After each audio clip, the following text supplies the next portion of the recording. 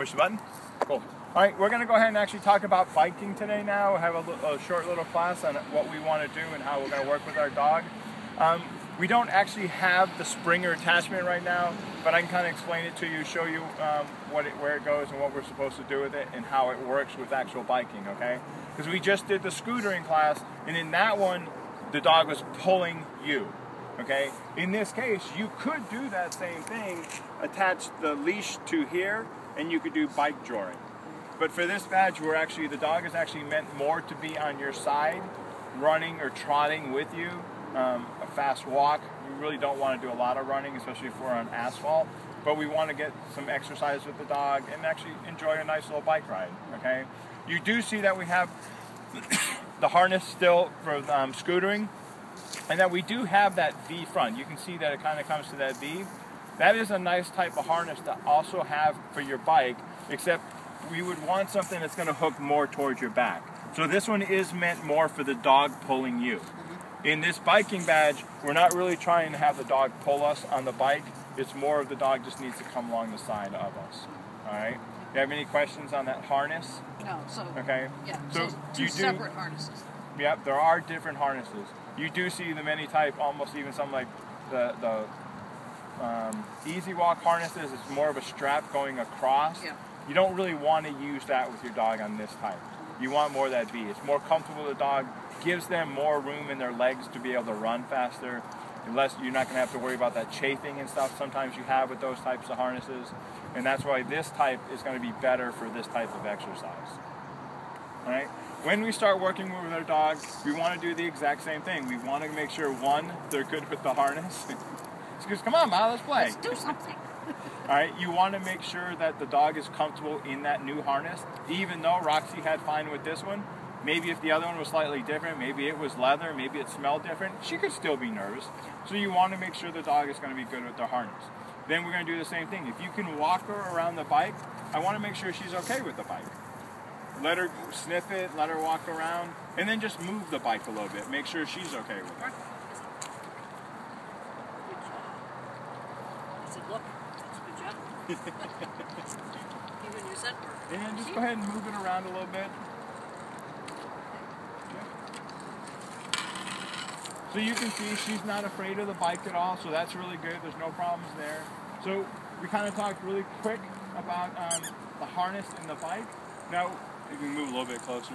I just want to make sure the volume's good. But the other thing you're going to want is there are different types of attachments that you can put on the side of your bike. One of the better ones is a Springer. And what that does is it actually is going to attach to the bike. It comes up, back down, and then up again. And what it's doing is, and then there's a spring-loaded attachment. So the leash gets attached to that, and because there's that spring, it can move around a little bit. There are other types that'll come straight off the bike, and it's basically just a bar, and there's no real safety in that in terms of if the dog was to pull you. There's no stretch, all right? You're going to want a short leash that actually is going to go on there that's going to stay up high enough where the dog can run with you, but it's not going to be dragging on the ground, and you don't want to give them a bunch of slack that they can go way off to the side. So you're going to have to adjust it based on the height of your dog, the size of your dog, and the size of your bike. So they all come adjustable. You would prep it based on the instructions, the tool that you get, and make sure that's on that bike really well. Okay? Right. Any questions there so far? No, good so far. So you're saying the spring that goes up and down is probably the better than It is the better. Okay. It does cost a little bit more, but it's definitely a better quality, and there's more safety involved in it because it's got that spring versus a solid piece of metal. Right. All right. If she pulls you at all, I mean, you're going to feel that tension on the bike as soon as she pulls because it's just a solid bar. Whereas that spring is going to give some flexibility. Okay. When you actually start working with your dog, again, you're always going to have to worry about the rule of 120 that we've talked about. Do you remember what that is? That is. If the temperature and humidity combined are over 120, it's not a good idea to exercise your dog. Yep. Hard.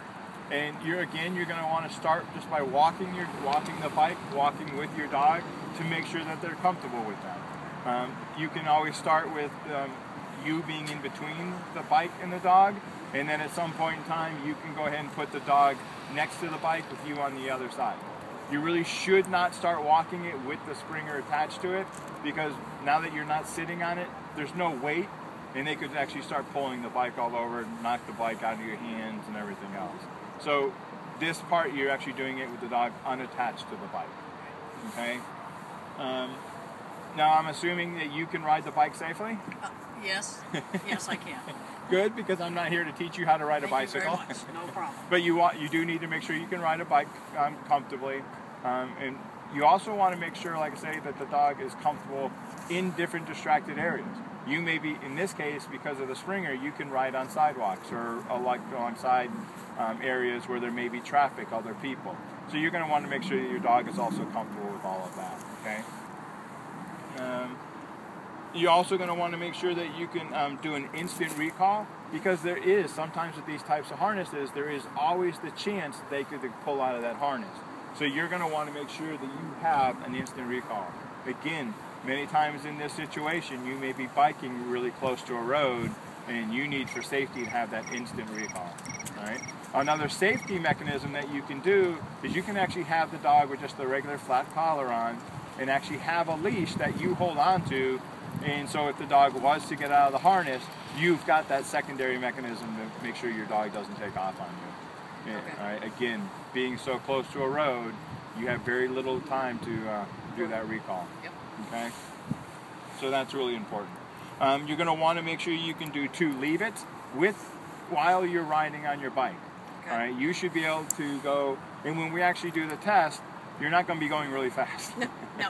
All right, we're going to be putting the food like really close, probably right here on the asphalt.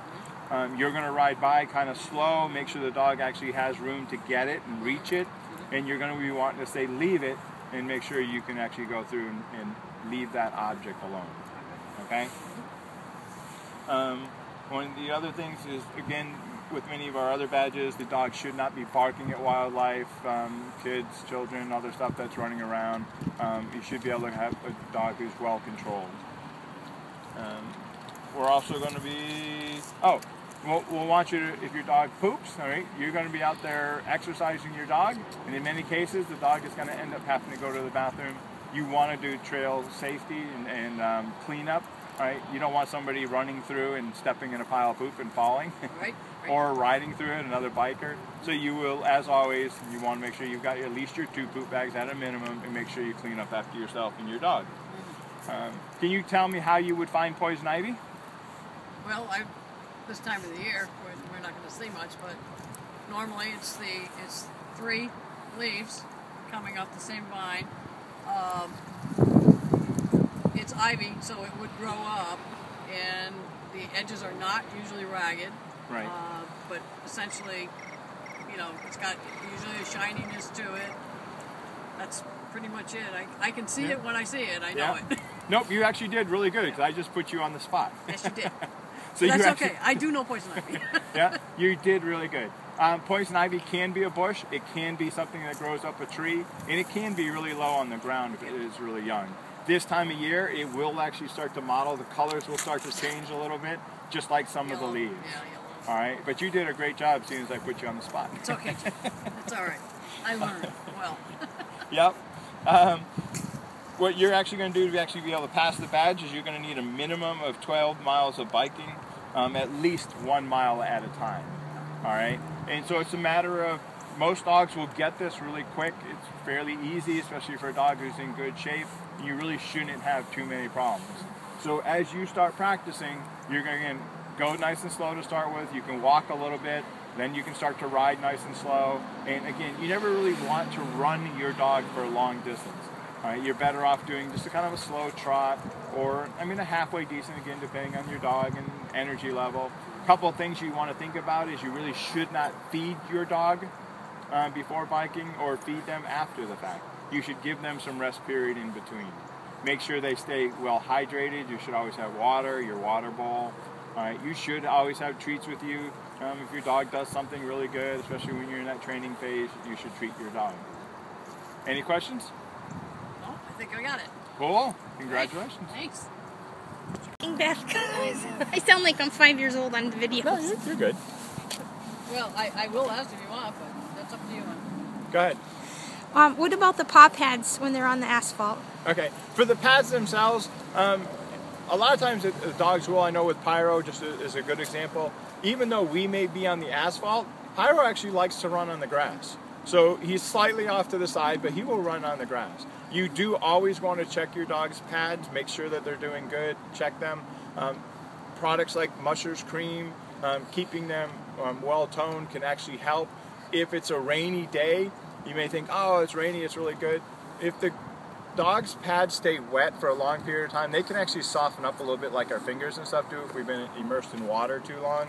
So you actually need to be more careful in wet situations because they also may not have quite as much traction, so they may slip a little bit more and they could cut their pads. The other thing that is out there is they have both summer and wintertime boots for dogs. And the summer one is just more of a lightweight and it helps protect their pads. So if you tend to do this a lot and you really enjoy it and you're going to be on asphalt or concrete or on roadsides where there could be glass, it is actually a good idea to actually think about buying pads and boots for your dog. Did that answer your question? Yes, thank you. Cool.